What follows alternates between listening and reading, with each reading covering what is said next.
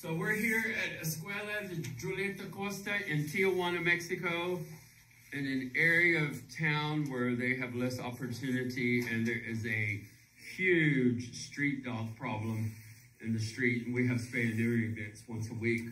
But thanks to Operation Blankets of Love, they've donated these nice little booklets that are in English and Spanish, and they teach them all about the animals, how to care for them, and adoption over purchasing, which is a different world here, but the books do work greatly. And this is our teacher, Amy. In today's lesson, we're on page 5.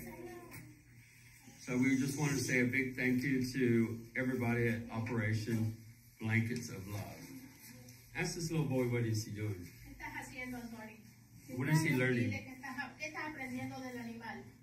Que podemos adoptar, si no lo podemos cuidar, lo podemos adoptar a otra persona. Muy bien. Oh, wow. He's learning. If Okay. we cannot, if we can't take care of a dog, then it's better to give them up as an adoption. And on the other side, in the United States, you probably don't understand that. But here, a lot of these people, I mean, these kids look good, they look dressed because of the donations that you've given us and other people have given us. But this area is poverty stricken, and I'll go take some pictures of the type of houses they live in.